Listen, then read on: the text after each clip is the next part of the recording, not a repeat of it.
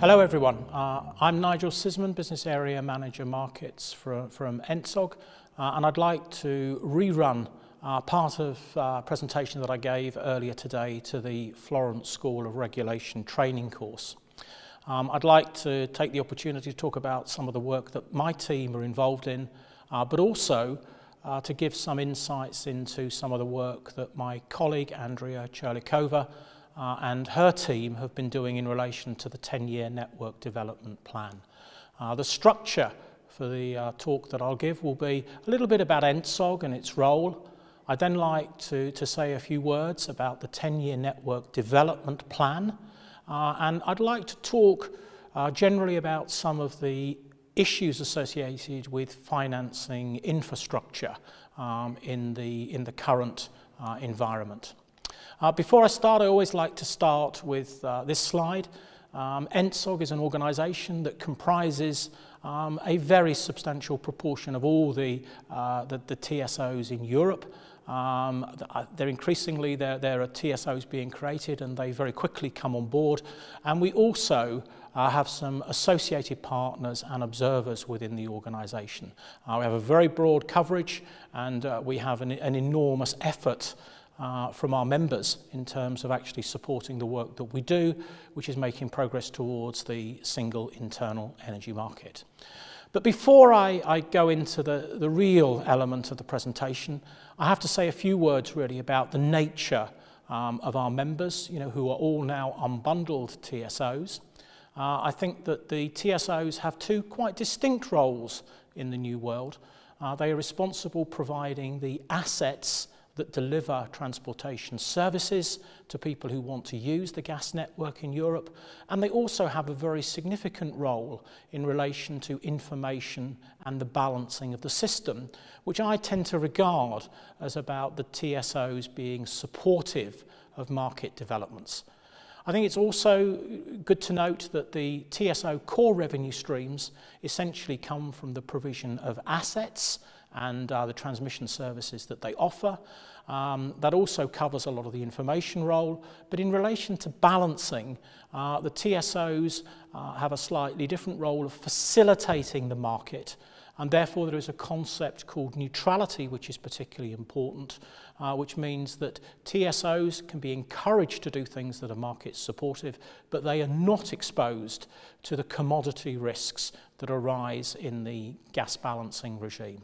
So therefore TSOs are performing a fundamental enabling role without the inherent hedges of incumbents these days, and the goal is clearly to develop a framework that will support the delivery of the internal energy market by the end of 2014. Our mission is therefore very simply to deliver on the third package requirements that are defined for ENTSOG, and those focus very much on the development of network codes and also on the development of the 10-year network development plans. And I will cover both of those in the presentation today. And I think it's very important to note that our commitment is to work on those two areas and to listen and be responsive to a broad range of actors and stakeholders, and that we should seek to identify and promote the options that have the best prospect of delivering a properly functioning market. An interesting slide here. The transportation network is obviously a very complex network. I mean, a collection of pipeworks, an awful lot of infrastructure, and that sort of sophistication is not ideal when you want to create a very, very simple market in which people can bring gas onto the system, trade it and deliver it to consumers. So we have an idea to go towards entry and exit zones. This is now prescribed in the legislation, and I think we refer to it as the creative simplification. It is a very simple model. It is something which needs to be implemented in a way which is fit for purpose, and it needs to respect the fact that it cannot perfectly match the physical reality, but there are often some inefficiencies that we can accept, in terms of the physical operation of the network if it creates greater benefits in respect of the properly functioning market. And ENTSOG is effectively an organisation comprising the TSOs because their expertise is absolutely crucial to delivering the functioning of the market, and it is the TSOs networks which form the foundation for the properly functioning market. I'd like now to move on to an area of work that ENTSOG is engaged in, the 10-year network development plan, and I now speak on behalf of Andrea Cholikova and her team. Methodology is everything in respect of this particular exercise. The network is incredibly complicated, and so we need to define a simplified representation of the network to be able to accomplish the task. In practice, what this means is that each entry-exit zone is realised as a particular demand for gas on the system that corresponds to consumer demands, and we also monitor and actually feature within the model national production, LNG and underground storage facilities. Because of course there is cross-border transfer of gas, we also need to capture within the model imports into a particular entry-exit zone and exports from an entry-exit zone. When we then start to build that together, we build up a network representation comprising a series of nodes and interconnections. Associated with these, there will be transmission capacities that we will take from the network, from the TSOs, and we will actually effectively model the capability for the system to be able to move gas from one location to another. It is necessarily a very simplified physical representation of the European grid, and it actually features daily capacities for the zonal entry and exit by the various types. So national production is modelled as one element in each particular zone if it exists, and similarly LNG, underground storage and pipeline import and export capability. Now, in order to operate this network model, there are some very, very key methodological elements that I would like to just expose to you. One of the concerns that I think we have about the way that the model is interpreted is that it's very important that people understand the fundamental building blocks upon which the various elements of the model are actually built. So the model reflects the underlying infrastructure. That means that it effectively represents both existing and potential new assets that would come into existence in the network.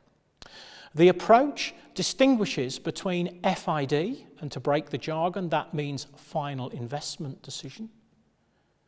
And in that, what I mean is, there are some projects that will have already had a final investment decision taken, and therefore they are viewed as a cluster of projects and feature within the model. Additionally, we will have intelligence about other projects which may well go ahead, but for which final investment decisions have not been taken, the non-FID projects. And those will be used in some of the simulations that we do to effectively determine whether additional infrastructure may be required to deliver an acceptable level of system resilience. Similarly, there are some other very significant elements that have to feed into the model. For example, demand has to be represented, and we have a number of cases. First of all, we have what we call the design condition scenario, which is where the actual design conditions that individual TSO use actually provide the basis for inputs to the model. But of course, being Europe, this naturally means that there will be a degree of diversity associated with the design conditions. So inevitably, to try and deliver something which is strictly comparable, we have a concept of a one-day uniform risk, which is designed to determine demands which are consistent with a 5% probability of occurring, therefore a 1 in 20 likelihood. And essentially what we're trying to do is to develop an approach where information is standardized. Now that is a challenge because many TSOs have not worked in exactly that way, and so that is something that we are progressively working towards. And also in the model, it's not just the single day that may be critical, because particularly long, harsh periods could actually mean that there could be significant depletion of underground storage, for example. And so we've also introduced a similar concept relating to the 14-day uniform risk scenario.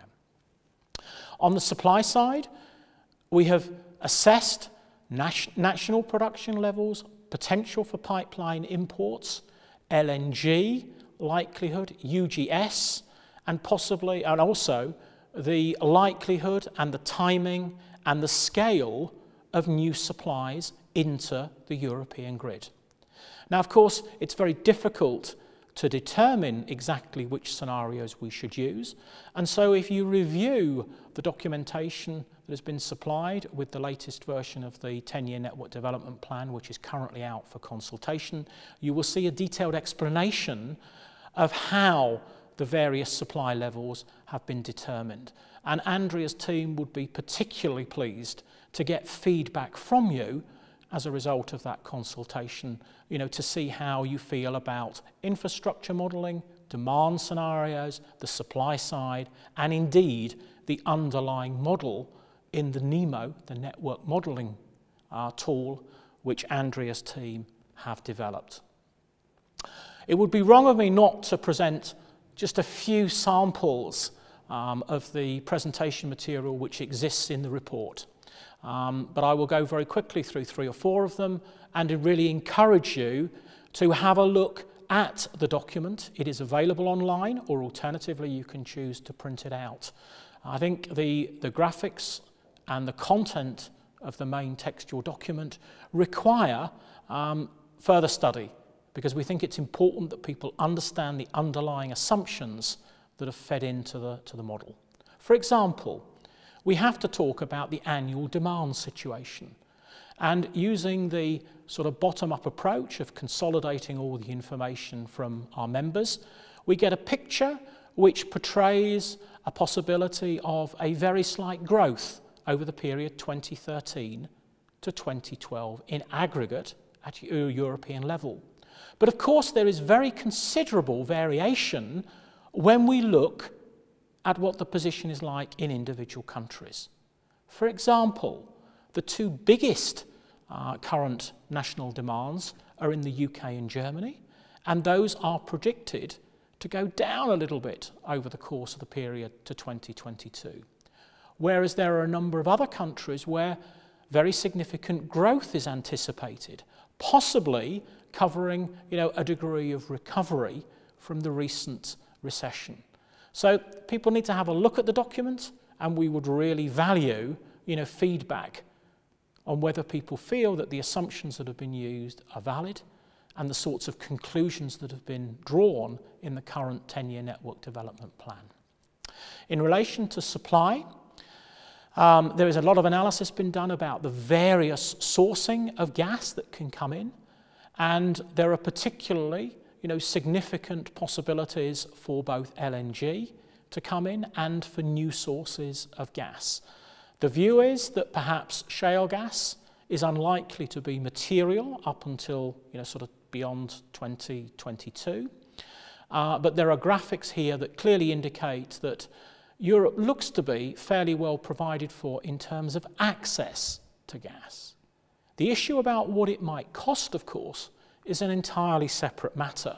And that's why I think it's important that we get the commercial regime established as best we can, so that Europe actually becomes an attractive destination for gas, and that we can encourage competition between supply sources so that we can get the most attractive prices for consumers. There are further illustrations within the document about the extent of infrastructure resilience. The picture is quite good, but it's pretty clear that there can be some significant disruptions based on the experiences that we've had over recent years.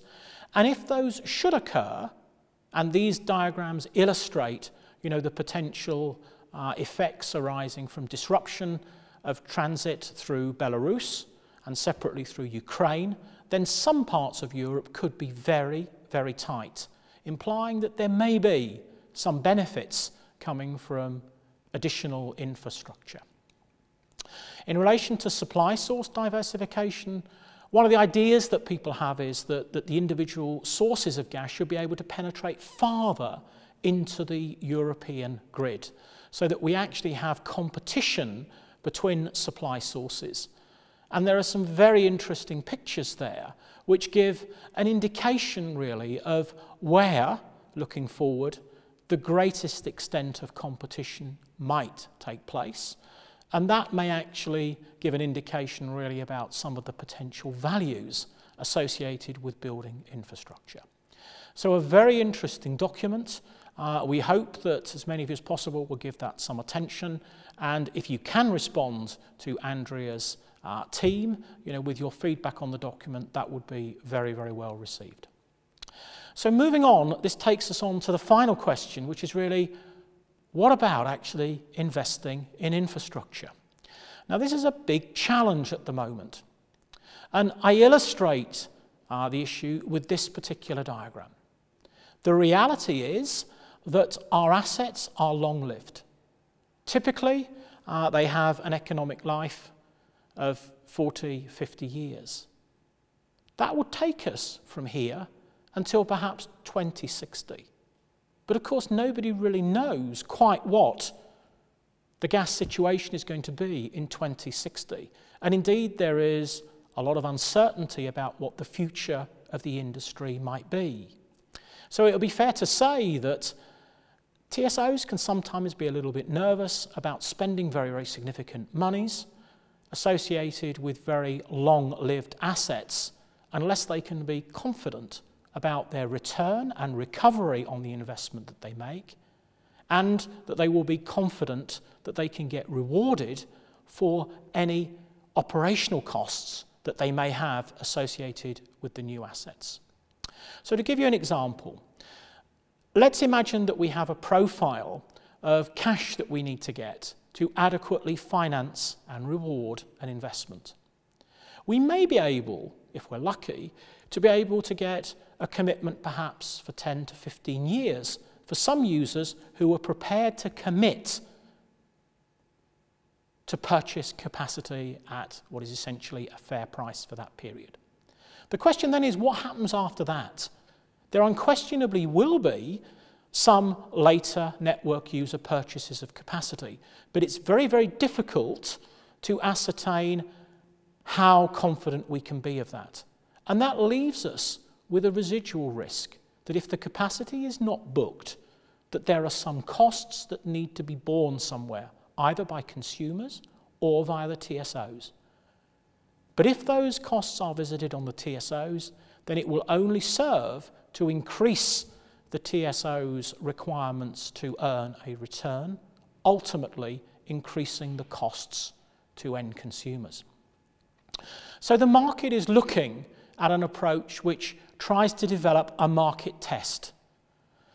Now, this is really designed to address the issue that it would be unrealistic to expect the assets to be fully underwritten, but there needs to be a broader regulatory contract which is particularly relevant to the TSOs and to the network users, but is also relevant to future generations of players who might have to foot the bill for infrastructure.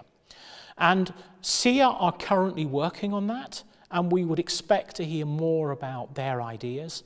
But the slide here illustrates symbolically the approach which has been advocated by many market players, particularly EFET, that we should be looking to perform a market test, and that there needs to be some degree of socialisation to ensure that we can get adequate infrastructure built to meet the needs of the market. Of course, we could adopt different approaches to addressing the long-lived nature of assets. One of them would be to depreciate the assets over a much shorter time period. And the diagram here illustrates that we could accelerate the depreciation so that we actually remove some of the risk from the TSOs and from the longer term consumers, who may be there in 20, 30, 40, 50 years. But unfortunately, there are no free lunches in this environment. And therefore, if we are to do that, there has to be an acceptance that there would be a higher transmission charge occurring in the earlier part of the asset's life than later on. And therefore that means that transmission prices, may need to go up to actually address the issue about longer term uncertainty. So to conclude, the network code developments are happening. We have established very good working relationships in relation to the code developments, particularly with balancing, but we need to be conscious of the fact that the codes are getting harder, particularly tariffs, and that implementation will bring new and very real challenges. The 10-year network development plan is actually a very critical tool for the market. The methodology needs to be understood, and we'd encourage stakeholders to get deep into the detail of the documents that we published and to participate in our open sessions to provide us with feedback that can only strengthen the document and its usefulness to the market. We really do need to get a properly functioning market, and our preliminary view is that the assets are pretty close to what we need, but there may be some additional requirements that could further encourage the market to flourish, develop, and actually deliver the greatest possible level of competition between supply sources. And in relation to investment, we need to be conscious that there are no free lunches. Long-lived assets have a very uncertain future, with gas. We don't know what will happen to utilisation, and therefore we need to enter into a mature, grown-up discussion about how those risks should be shared. And how should, therefore, the regulatory contract evolve to satisfy both the political aspirations and the commercial realities. Thank you very much.